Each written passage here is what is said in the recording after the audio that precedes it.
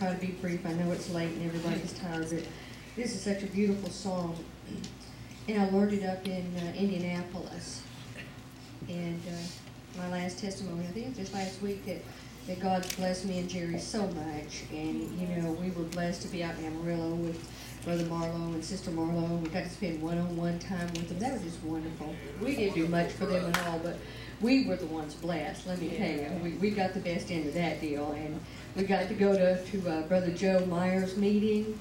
And I got to hear such wonderful testimonies everywhere, and we've learned, you know, it's wonderful coming to our home, but sometimes when you go to other places, you know, I learned one thing. God let you give something to those people, and those people give something to you.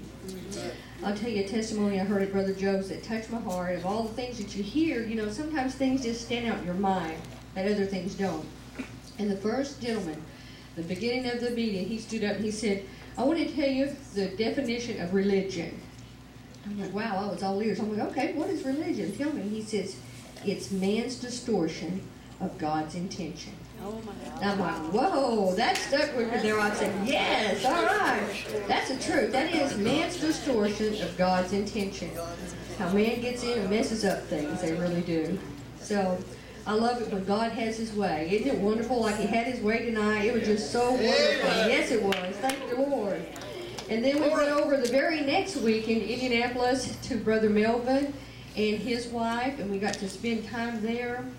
Had a wonderful time there, absolutely wonderful. And he had a little meeting on Friday, Saturday night.